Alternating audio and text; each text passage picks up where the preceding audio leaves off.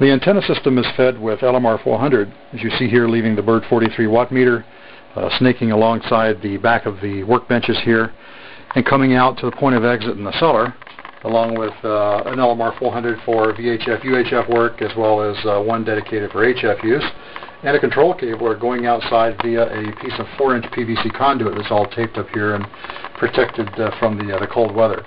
That's going through the cellar bulkhead window here to the outside under the deck.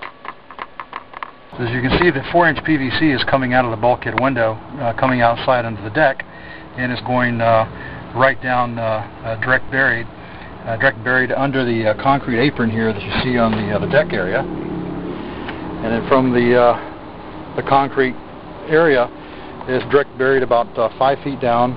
It's going all the way through the yard up in that little clump of trees that you see up in the back part of the lot.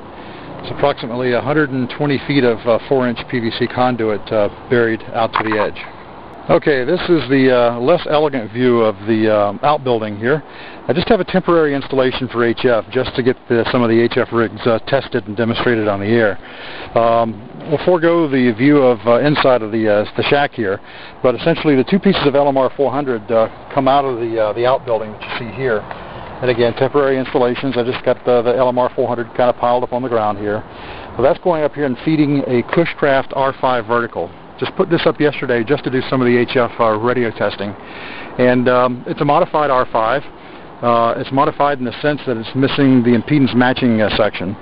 Bought that as is at a Hamfest for just a few dollars and essentially rigged up a direct feed arrangement temporarily.